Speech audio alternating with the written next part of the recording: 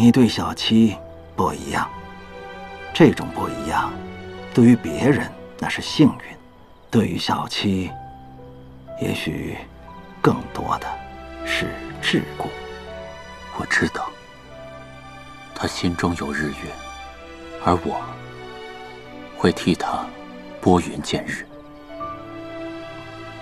不会让他因我而停滞不前。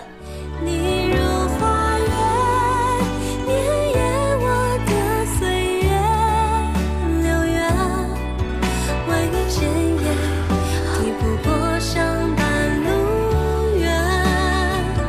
你如花月，翩翩胜过天上宫阙，与你相随，静待落尽云烟。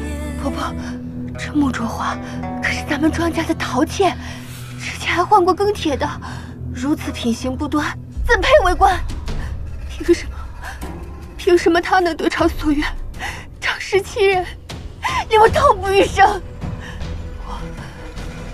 我定要让他付出代价。